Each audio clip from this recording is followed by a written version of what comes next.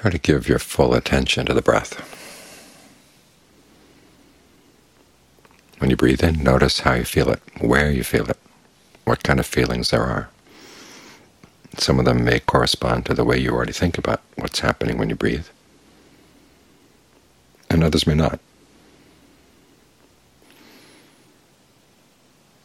So try to open your mind to the idea that breathing is something you don't really know that well.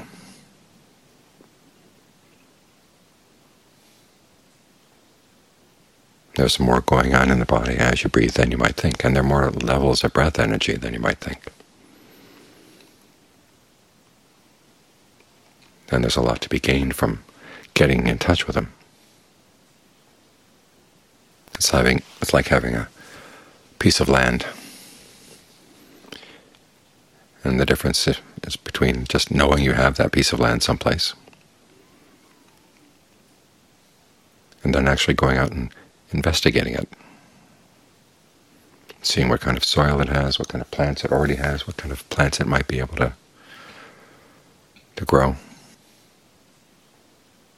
where there are weeds, where there are good things. There's a lot you can get out of this body. This is one of Ajahn Lee's basic teachings. We're commemorating tonight the fact that he died 54 years ago, on the night between April 25th and April 26th. And it's good to think of some of the teachings he left behind. This is one of them, that we have potentials within us that we don't really understand, that we don't really have much of a sense of what worth they have. And so we go looking outside, hoping that we're going to get happiness outside. But the happiness of the world is, well, as you know, it's got gain and then there's loss. There's status, there's loss of status, there's pleasure, pain, there's praise, criticism. These things come in pairs. You can't have the good side without the bad side.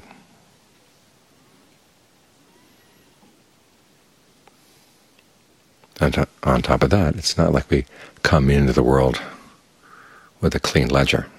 This is another one of his teachings. In fact, he said this is one of the thoughts that gave him the impetus that he wanted to go out and practice to begin with. There was a strong sense that each of us is born with lots of debts, and we can accumulate more and more debts as we live.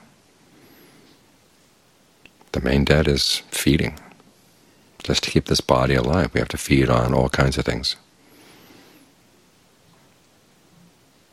There are lots of animals out there that we've fed on. And even if at some point we decide that we want to become vegetarians or vegans or whatever, there's still a lot of animals who've suffered just to keep this body alive. And even as we maintain a vegetarian diet or a vegan diet, there are a lot of people whose labor we depend on. So we're going to have to pay these people back, these animals back. We've got karmic debts.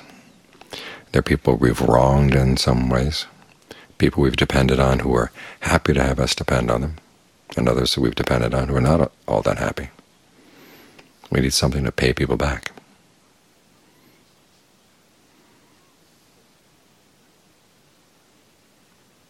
And so one of the things you want to be able to do with the meditation is to think of this not as just something you're going to get something out of, but it's going to enable you to be better at giving. A very obvious example is thoughts of goodwill.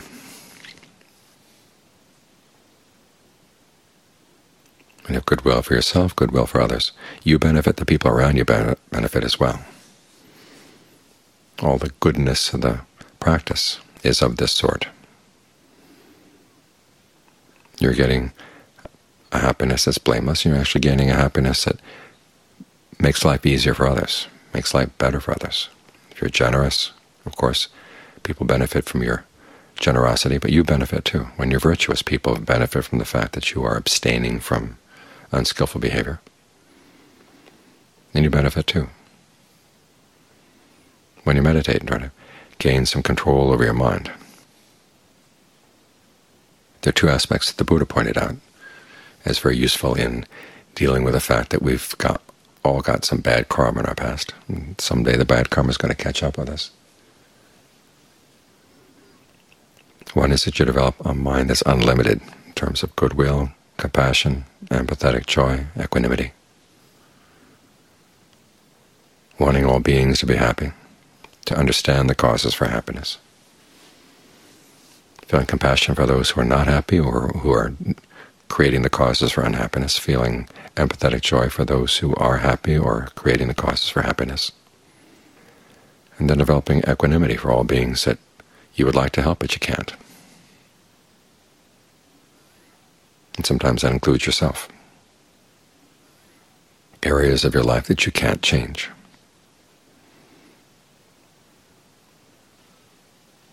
The Buddha said when you develop this kind of expansive mind, then when the results of past bad karma come up, it's like a lump of salt in a large river of water. The water is so great that you hardly taste the saltiness at all.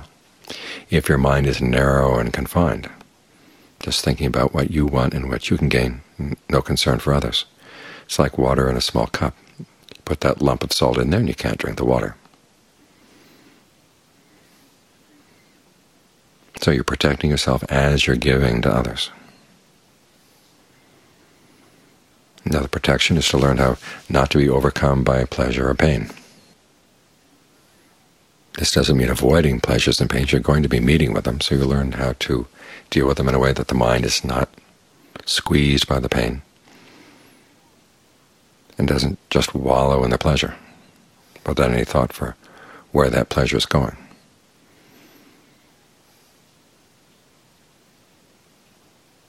We work on the pleasure of concentration because that's a good pleasure.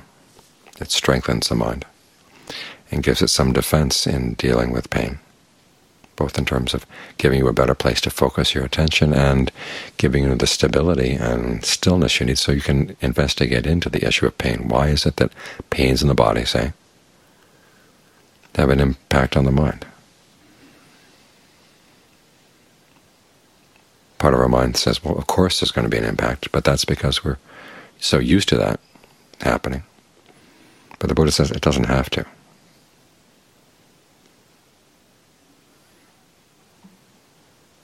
So look into that.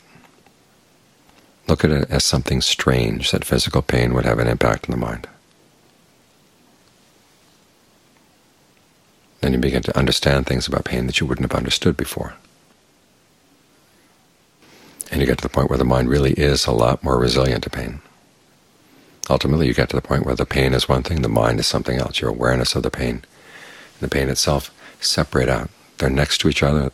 You know the pain, but it's not going to have an impact on the mind. That's one of the skills you can develop with the meditation.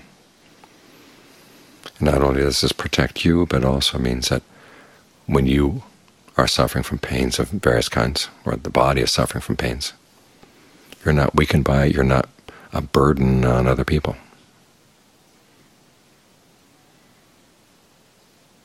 It's the people who are thrashing around and miserable with the pain, those ones that everyone else feels sorry for, and they have to run around and help.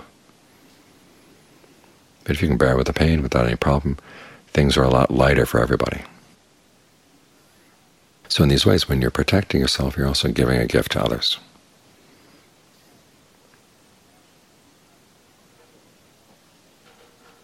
And this way you begin to pay off your karmic debts.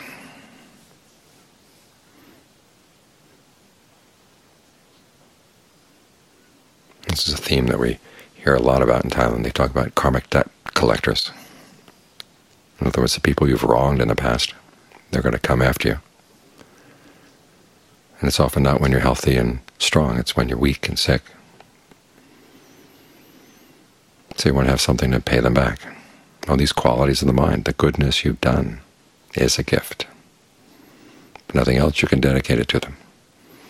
But this attitude of coming to the meditation, not just to get something out of it, but to give, is a really important part.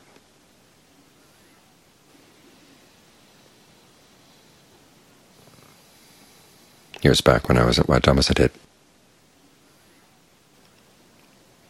John Fung's students wanted to build a jetty. He thought about it and decided it would be a good idea. And the thought being not that he was going to get something out of the jetty, It was going to give people an opportunity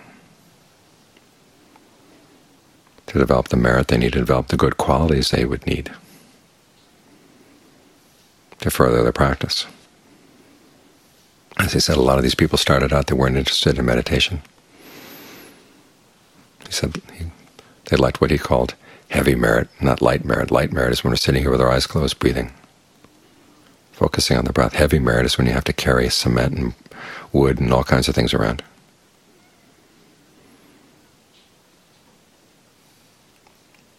But that's merit too. And having that attitude of wanting to give, and everybody gave freely. Labor was free, freely given. Everything was volunteer. And as people developed this attitude and nurtured this attitude, they became more and more willing to meditate. So all the difficulties that went into the construction, from John Fung's point of view, were worth it because the people who were engaged in it were benefiting. As for who was going to use the jetty when we were done, he said that was up to them to decide to make the best use of it. But the act of giving is an important part of the practice. It develops the right attitude. As I said at the beginning, you want to give yourself to the breath. You want to give yourself to this present moment. Don't hold things back. Well, that attitude comes from the willingness to give other things as well. In John Lee's last public Dharma talk, he talked about his sense of gratitude to all the people who had helped him with his various projects, and that he was going to do his best as long as he was still around to send thoughts of goodwill their way. And he says that thoughts of goodwill have a power that you can't always comprehend on the surface, but there is a power to the mind. And you want to be able to meditate so you can have that willingness to give of the power of your mind. I think I've told you the story about the old monk in Bangkok who was very much opposed to the forest tradition, who fell sick one time, and John Lee went to visit him while he was sick and sat in one corner of the room. Didn't say anything, just sat and meditated. The old monk could feel something coming from John Lee's corner there. He said, "What are you doing?" And John Lee says, "I'm giving a gift of stillness." The old monk said, "Well, keep it up. Whatever it is, keep it up. It's feeling good." Eventually the old monk got over his illness, and then John Lee was able to teach him how to meditate. This is an old ecclesiastical official who had never really meditated, and began to realize how much he had misunderstood the forest tradition, how much good there was in the meditation.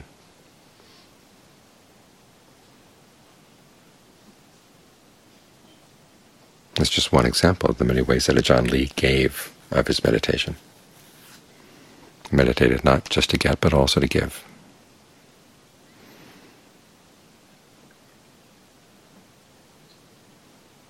So try to develop that attitude as you meditate, because this is a very special form of happiness we're working on here. You give to yourself and you give to others at the same time. And the more you appreciate that double dimension, the better everything is for everybody around.